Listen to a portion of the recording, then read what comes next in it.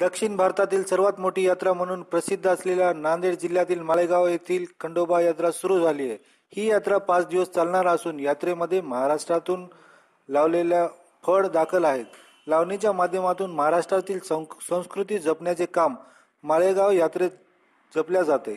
दरवर्षी नांदेड जिल्हा परिषदेकडून यात्रेत लावणी महोत्सव घेण्यात येतो। एकापेक्षा एक मराठमोळ्या गाण्यावर लावण्या सादर करून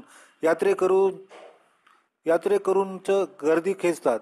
ग्रामीण भागातील जिवंतपणाचे दर्शन जत्रेत दिसून येते।